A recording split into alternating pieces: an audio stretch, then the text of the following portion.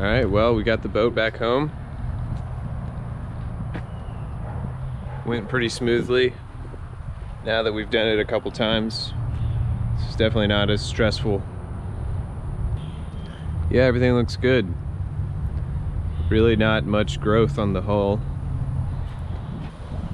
There's a few barnacles down here.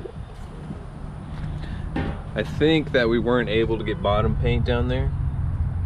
So in that one spot, there's some barnacles. Prop looks good. I did notice that it has some play in it. So these nuts aren't tightened enough. So I'm gonna have to figure that out. I guess it didn't hurt anything. If anyone was wondering, I had some comments previously about this being facing the wrong way, and didn't have any issues with it. So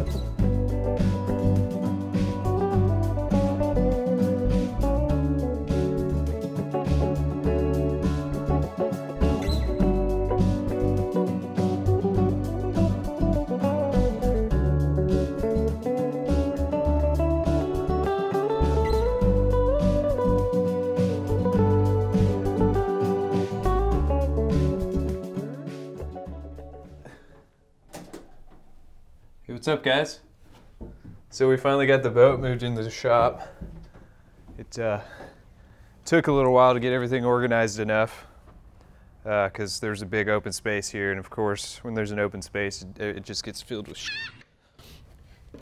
But we finally got it organized enough to get it in here, and we haven't really been working on it that much, but kind of getting back to the point where we're ready to start back on it, so I wanted to give you guys an update. So we still want to try to do a trip this year, maybe closer to the summer. But if we're going to do that, there's quite a few things we need to get done on the boat. We need to kind of make it livable, get a toilet installed, get some lifelines. I want to finish the tow rail and rub rail, and we also had that pulpit made. I'm not 100% sure we're going to go with that one, but it should work. But we need to get the tow rail and rub rail finished before we mount that.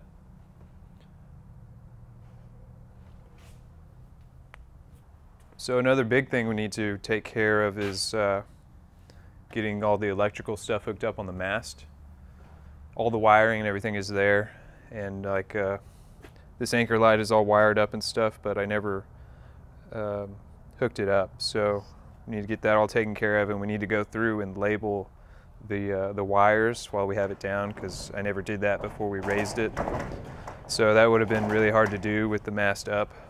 So that's something we need to get done.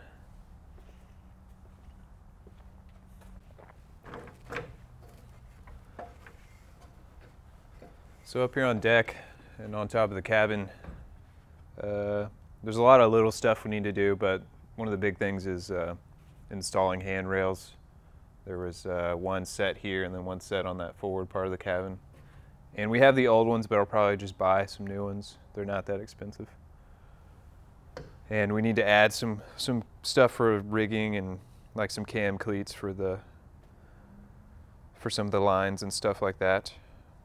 But for the most part out here, it's pretty good to go. So down below, there's quite a bit of stuff we need to do to make it usable and comfortable down here. First thing we need to do is finish these bunks to where we can sleep on them. And now that the engine compartment is kind of done, I can go ahead and build that out to where this bunk can continue all the way. This bunk is going to stop kind of like right here, and that'll be storage.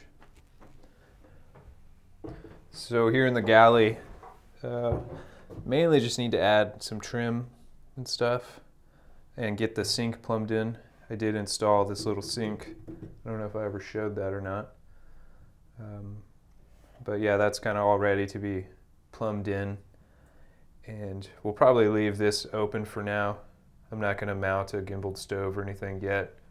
We'll probably go with just like a Coleman camping stove or something for now if we need to cook.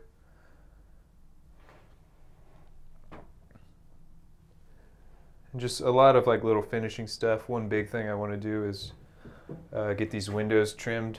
So I'm trying to figure out the best way to trim those out. So here's a little trim piece I made. This is just a test piece out of some pine for these little front windows.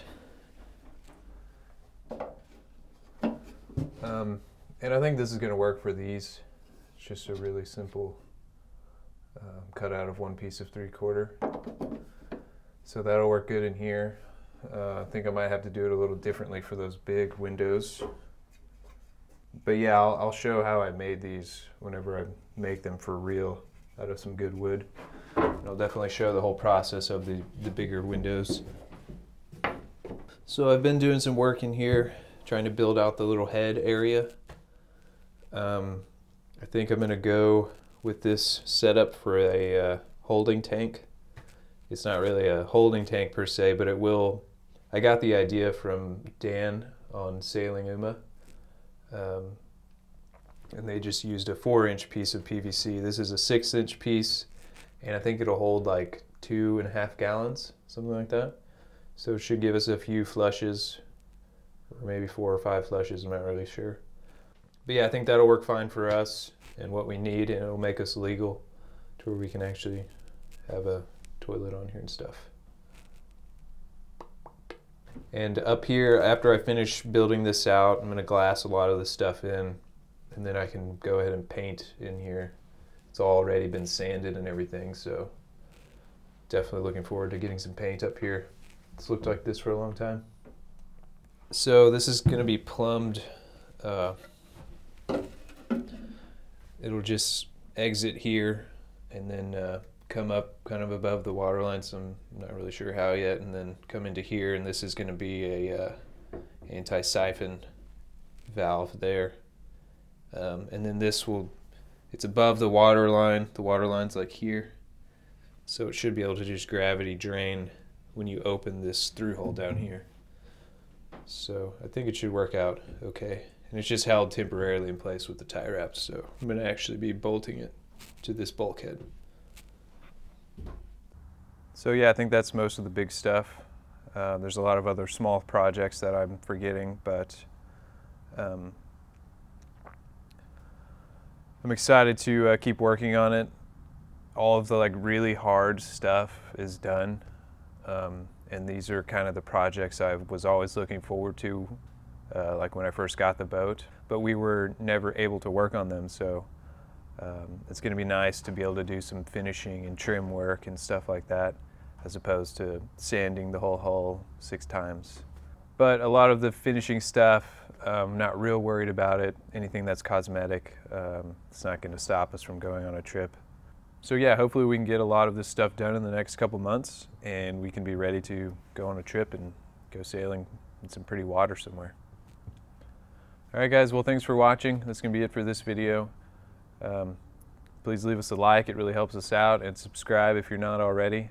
We've got a lot of cool projects coming up, and we hope you'll stick around to watch them. So we'll see you in the next one. Thanks for watching.